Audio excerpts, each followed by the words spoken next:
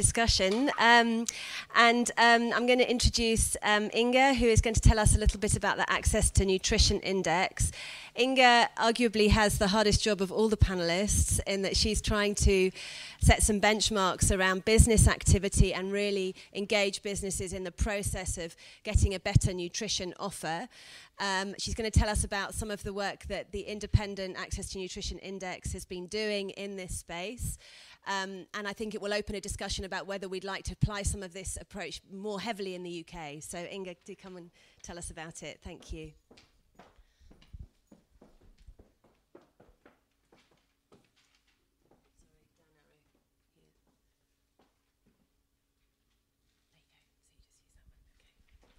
Thank you, Anna.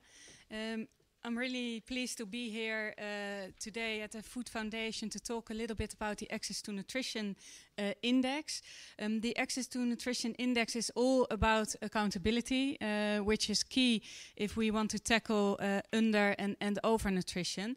The Access to Nutrition Index was established in 2013, and we have published the second index last January.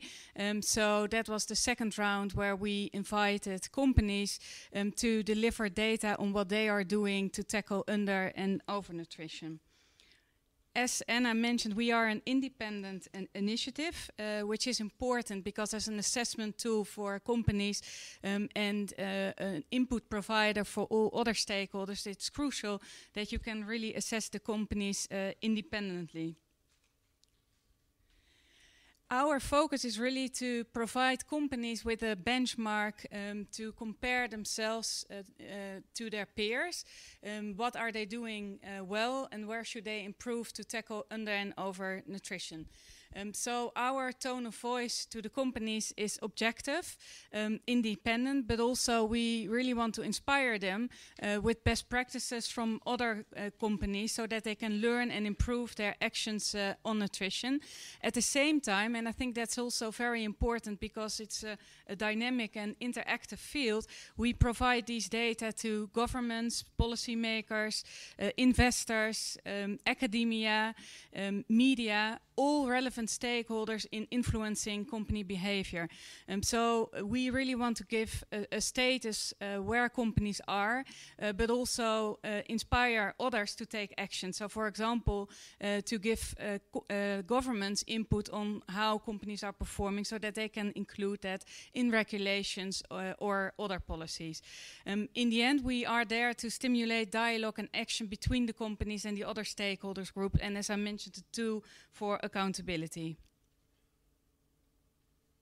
These are the 22 companies that we have assessed in 2016 on the global index. As you can see, very well-known brands, and many of them are active here in the UK a market. I think all of them sell products here on the market, and they have a very powerful role. So they have a great influence.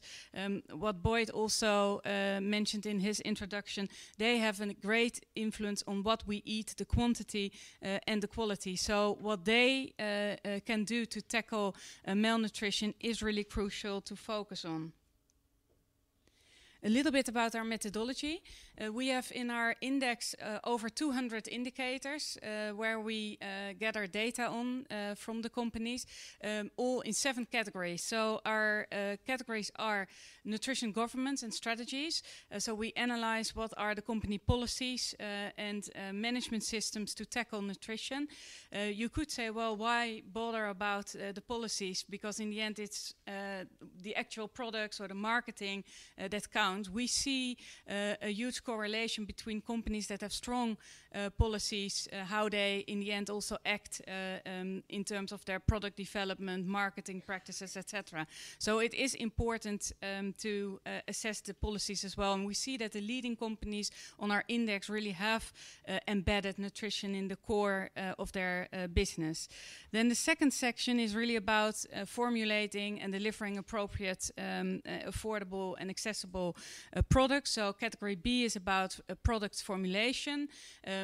It's about decreasing negative ingredients like sugar, salt, fats, trans fats, and increasing positive ingredients. It is also whether companies monitor how their product portfolio looks and to set targets in that area. And then category C is about making those healthier options available to the consumers, and especially low-income consumers. So that's about pricing and distribution. Then category D is about marketing. We have a criteria focused on consumers in general, but as mentioned also in one of the presentations, marketing to children is really crucial in tackling childhood obesity and overweight. So we have a specific set of indicators focused on marketing to children.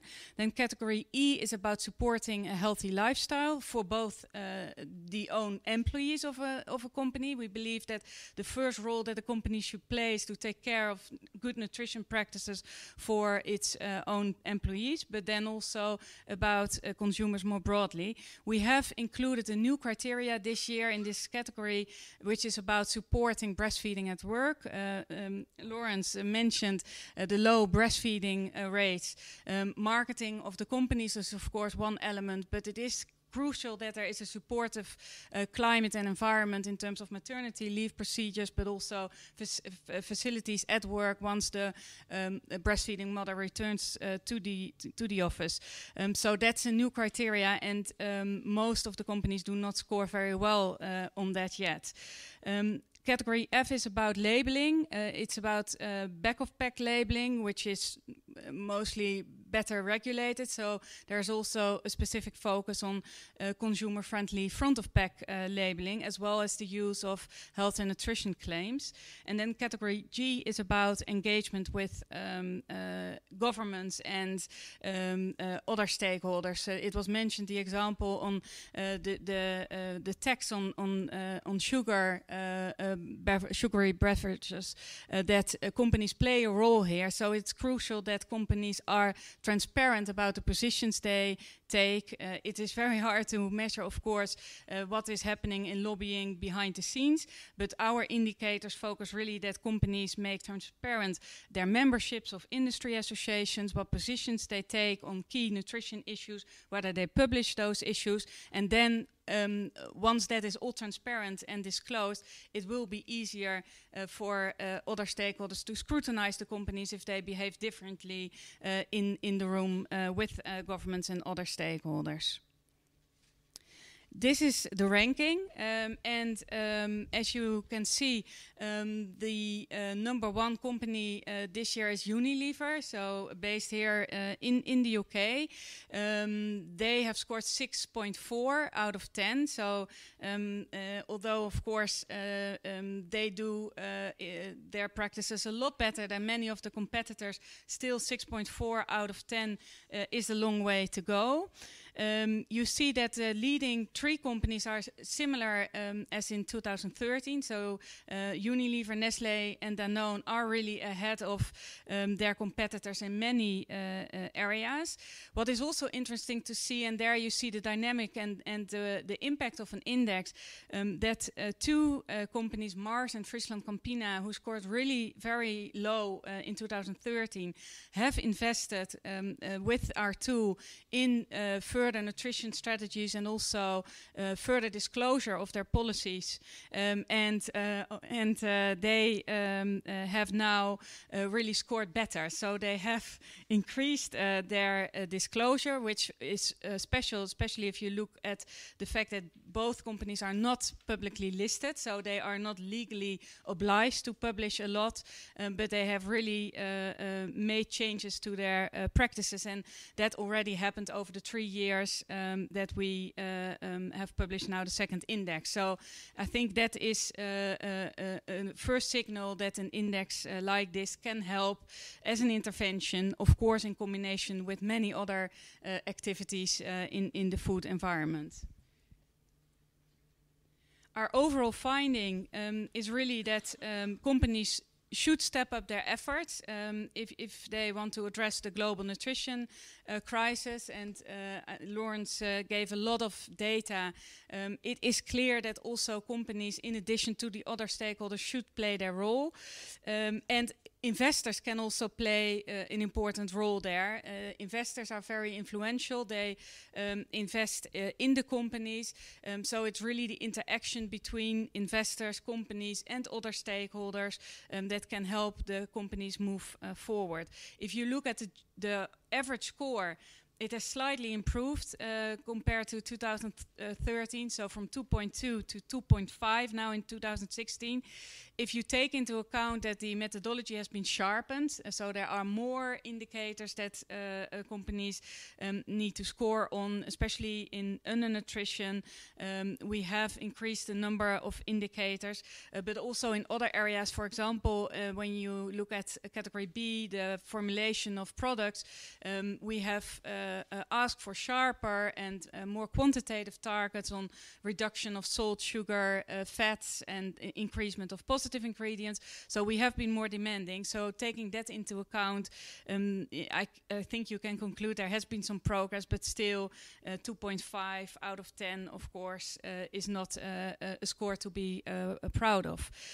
If you look at what companies then should do, and you see that the leading companies like Unilever here in the UK are doing that more and more, is that they have proper systems in place to assess their product portfolio and to set concrete targets on that. For example, Unilever, they have a nutrient profiling system which they use globally in all countries for all their products, and they have now set a standard for 2020 that they want to have 60% of all their products complying with the healthy standards. So that is very concrete and measurable, and other companies should take over that practice as well. What we also have concluded is that companies should take a global approach, and especially here the European companies are doing better than US companies. They are more willing to apply their standards where it is about labeling or reducing negative ingredients or marketing to kids. They apply their standards more globally, whereas a lot of the US-based companies are only applying stricter standards in their home market, which of course, if you look at inequality of consumer behavior, it is not a good practice. We've also concluded that marketing of breast milk substitutes is a severe cause of concern. We have done a separate assessment of the 6 leading baby food producers to assess whether their policies and practices are in line with the International Code of Marketing of Breast Milk Substitutes. So we've made a policy assessment, but we've also done in-country assessments in 2 countries, Vietnam and Indonesia. And the conclusion is really that companies are not complying with the international code. They normally focus only on high-risk countries. That's a bit different than in other areas of nutrition. Here you see that the companies have stricter policies, mostly in developing countries, than they have here in the UK or in Europe or in the US. And we believe that also here companies should comply with the code everywhere, but also the fact that companies fall back to local less strict regulation compared to their own policies is also a concern, and they should also apply policies to all sorts of formula, so not only the first 6 months infant formula, but also the other formula. So these are our overall findings for the global index. I would like to conclude to say that indeed we are also piloting with spotlight country indexes. In 2013 we've done 3 pilots in Mexico, South Africa and India. We're now working on an index specifically for India, where we've tailored the methodology to the issues in the country. So more focus, for example, on fortification and other undernutrition indicators. But the spotlight indexes really contribute to the dialogue on the ground with the local stakeholders. So that is something that we have in development as well. And some of the developed markets like UK and US already showed some interest for this index model.